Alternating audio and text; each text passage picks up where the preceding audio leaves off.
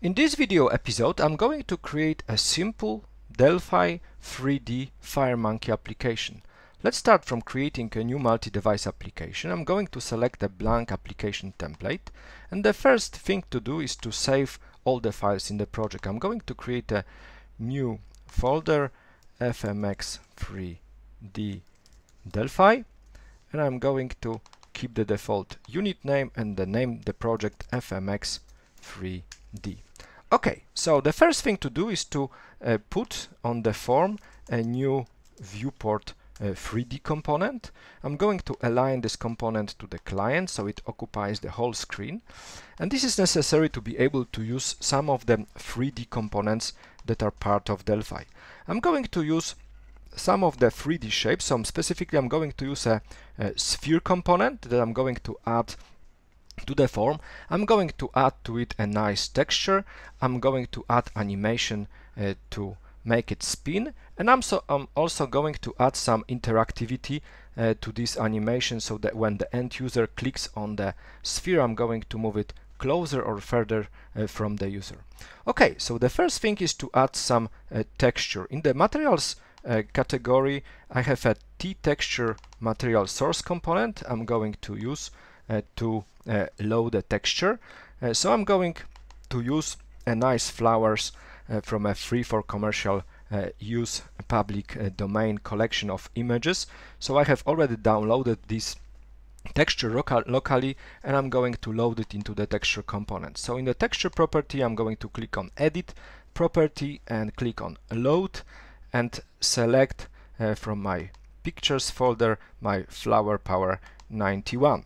Okay, so the texture is already loaded into the texture component. Now I need to assign it to the sphere. So every 3D shape component has a material source property that you can use to attach to it any of the materials.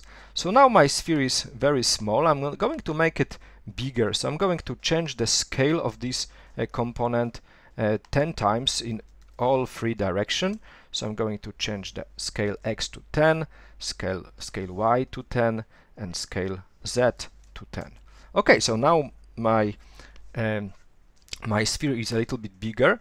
I'm going to move the position, to change the position of this sphere so it's a little bit closer to the user. So in a FireMonkey 3D, the coordinate system is such that the X direction goes to the right of the screen, the Y direction go down to the screen, and the Z direction goes into the screen. So if I make the Z property negative, it will move the sphere a little bit closer to the user.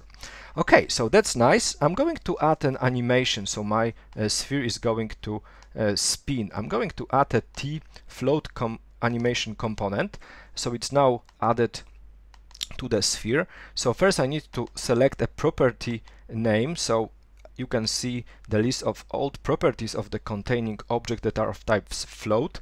So in this case I'm going to select rotation angle Y. I'm going to change the duration to 2 seconds, make it enabled, make it loop, and change the stop value to 360 degrees. So now if I save my application and run it, I should see a nicely spinning sphere. Okay, so the next and last step is to add some interactivity to my 3D visualization.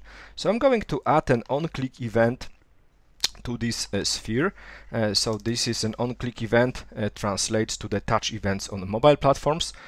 So first I'm going to check where is my sphere. So if the sphere position Z is less than 0, then I'm going to move it further from the user. So instead of just assigning to the position Z, I'm going to make a nice animation. I'm going to use a special T-animator class that has an animate float class property, and I need to specify which component I want to animate, what is the property name I want to animate, position Z, and the new value of the property will be 3. And if we are already further from the user, I'm going to do the opposite, so I'm going to move it back to the position -3. Okay, so that should do the trick.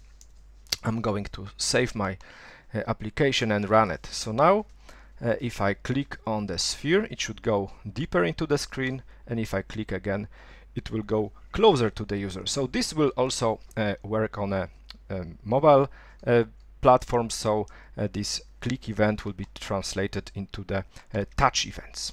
Okay, thank you very much for watching.